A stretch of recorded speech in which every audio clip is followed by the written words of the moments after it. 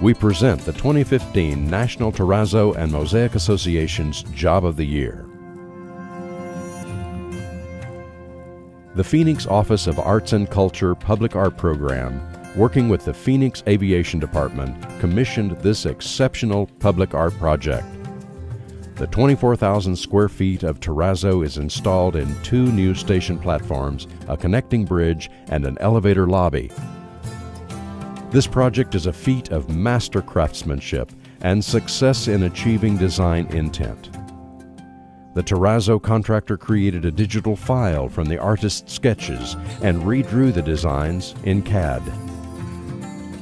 Consulting closely with the artist, Janelle Stanley, the contractor was able to render a perfect reproduction of her original designs. The station design was inspired by traditional Navajo pottery and a treasured family brooch. A ribbon of terracotta color reminiscent of the Arizona desert creates a pathway which is highlighted by geometric patterns taken from the pottery and representations of the turquoise brooch. The design elements of the pedestrian bridge are based on traditional weaving and basketry art forms.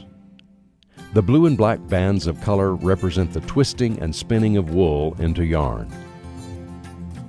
The floor plays a major role in achieving a clean, modern look for the entire project with its intense colors, particularly the amazingly smooth and uniform orange tones.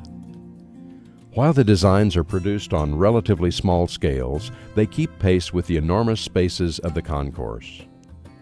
The 3D effects and almost tangible movement of the artistry and the graceful interplay of shapes over patterns are among the many winning assets of this project. Over 5,000 torpedo shapes in 5 different sizes were water jet cut from precast terrazzo slabs, and another 4,000 triangles cut from black granite.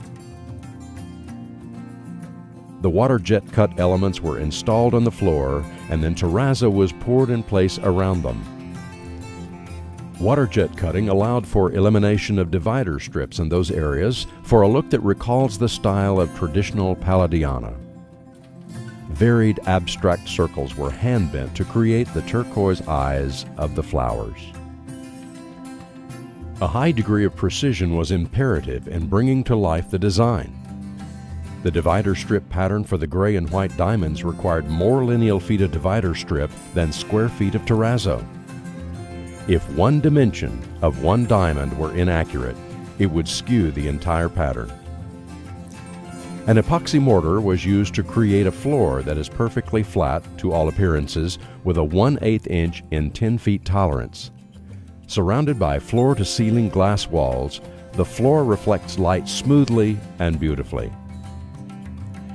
Congratulations to the Corradini Corporation of Fountain Valley, California, for their outstanding work at the Terminal 3 Phoenix SkyTrain Station.